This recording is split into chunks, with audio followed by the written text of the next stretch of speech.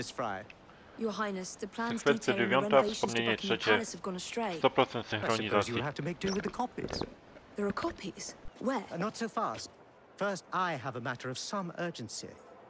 Carrying out my plan would require stealth and speed, qualities I know you possess. Time is of the essence, Your Highness. Then make this quick, my dear. The most influential men in Parliament remain beyond my reach. But these very men have sent for carriages to prepare for the ball tonight. Acquire an official carriage, and we shall drive the politicians to their destinations. Along the way, I will meet with them. And afterward, I shall tell you where to find the plans. You're a shrewd negotiator. One must be when one is so often underestimated.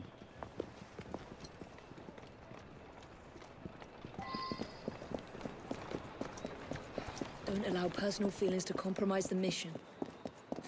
What a mistake. The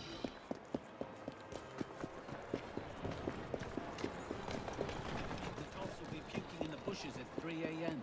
and we'll be the ones cleaning it up.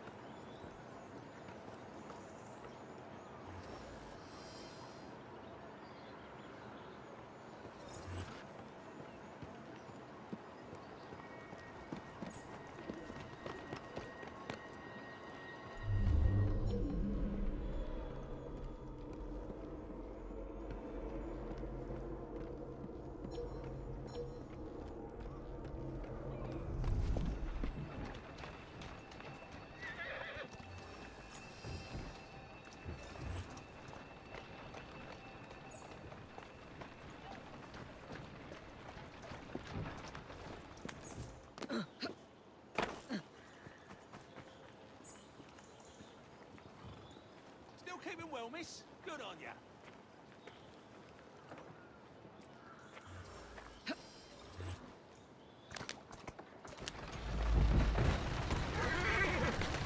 Gotta go.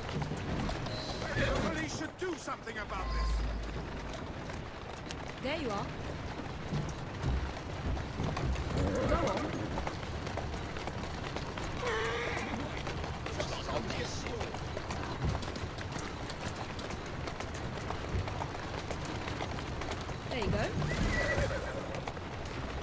Easy, girl.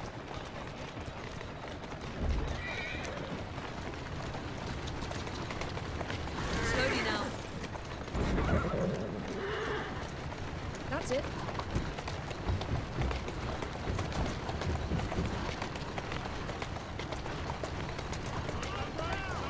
Calmly.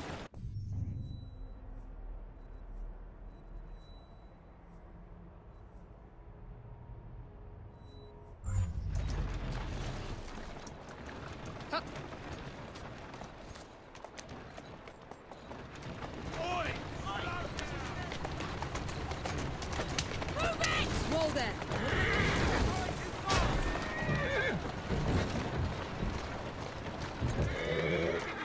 Come on. Come on!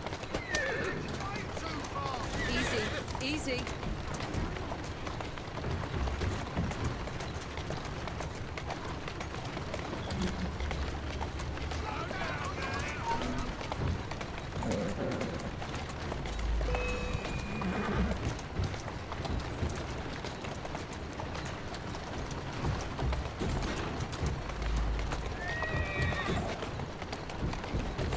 Here now. Whoa!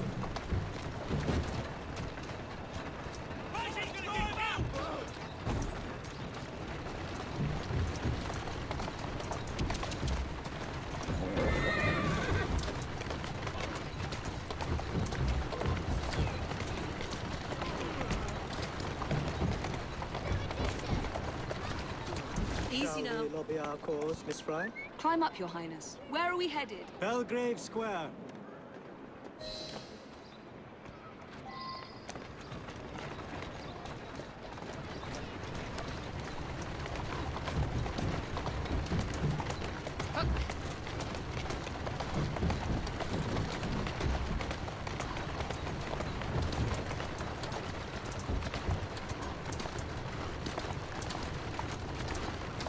Gotta go. Easy. Tourist station, please, There you and are. on the double. My son is anticipating my arrival. Welcome, sir. Your Highness, what a surprise. Is life not about embracing the unexpected? I shall take but a few moments of your time. A matter of utmost importance must be discussed. When the Commonwealth seized the Punjab from my people, It was not a seizure, but a rightful transaction. Britain promised to protect me. By robbing me of my kingdom, Parliament acted in violation of the treaty signed with my family. Here, read it. I was not aware. Read. That is all I ask. You are one of the few in a position to help. I will do... I trust you and your son will enjoy the ball this evening. He is newly returned from Delhi. I will share what we have discussed. It is most disconcerting. That proved quite valuable. Where to now? St. James's Park. I noticed Mr. Green did not accompany you. He has other things to attend to. Ah, a pity. You two seem to get along nicely. Well, that was a problem, you see. One must not allow our personal feelings to compromise one's mission. That sounds like a quotation. It is. From my father. Ethan Fry. You knew him? No, unfortunately. But Mr. Green spoke of him. He sounded like an extraordinary man. He was, Your Highness. And your mother as well, Cecily Fry. She and your father were partners, inseparable. The only duo that came close to challenging Mr. Starrick. And very much in love, at least from the small amount I have been told. Cecily. I wish I could have met her. From what Mr. Green gathered, you share much in common. Your intelligence, for one. Father never spoke of her. What would Mr. Green know? He was only a boy when he trained with my father. Children can be quite perceptive, Miss Fry. Slowly. That's it.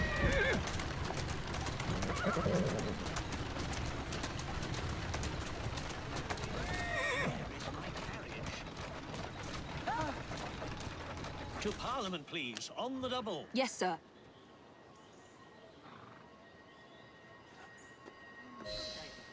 Good day, sir. Why, what are you doing here, Your Highness? I know how busy your days have been of late. A few moments of your time is all I require. This is all rather unorthodox, but continue. Britain was to protect me according to the treaty my family signed. Instead, she took my land. And now I hear Britain intends to strengthen her ties to India. Perhaps it is time to return the Punjab to her people.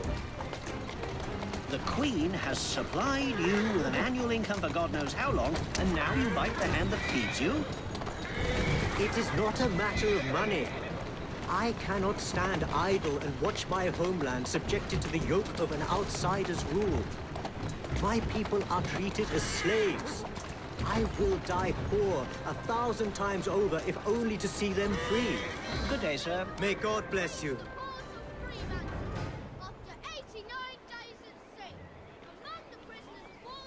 Only one more remains. To the Gladstone residence. Do you miss India? I remember that my mother smelled of cinnamon. And when she cradled me in her arms in the summer heat, I would hold so still that she fell asleep. When I lost my kingdom, it hurt. But truly, when they took my mother away, I saw her again 2 years before she died. To the Sinopian Club, straight away. The truth revealed here.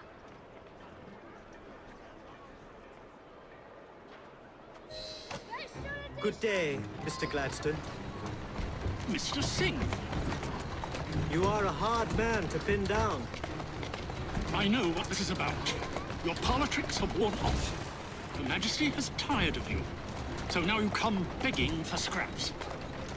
You wound me deeply, sir. My people deserve freedom. I am here to fight for them. Why did you lose the Punjab? I shall tell you, Your Highness. You were outgunned, outmaneuvered, and simply outclassed. Yes, the Sikhs deserve freedom. I hope with British help and progress, they shall achieve it. Then why do they cry out for their king? Britain has a duty to bring about peace. It is an enormous responsibility, and I value your guidance and advice, along with that of Parliament. But it's our burden to rule India, and certainly not the duty of a forgotten leader who has not seen his country for 20 years. I apologize for being so frank, but one must not tell lies to a king. Your honesty is most enlightening. When I become Prime Minister, I intend to push for peace, but it will be a long and slow process. And I am afraid I can much luck, Your Highness, with your lobbying. I hope my advice has done some good.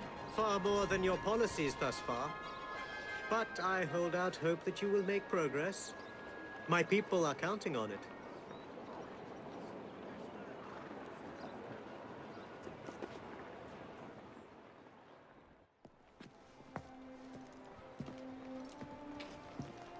Thank you, Miss Fry, for forwarding my cause.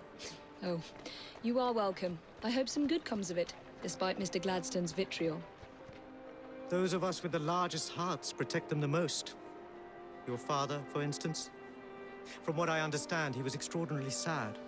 Broken, even, after your mother's passing. That kind of pain can blind us, cause us to say outlandish things to protect the ones we love.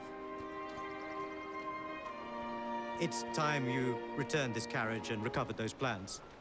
They are located in Buckingham Palace. The Queen keeps them among her personal papers in the White Drawing Room. I wish you a good evening, Miss Evie Fry. And to you, Your Highness.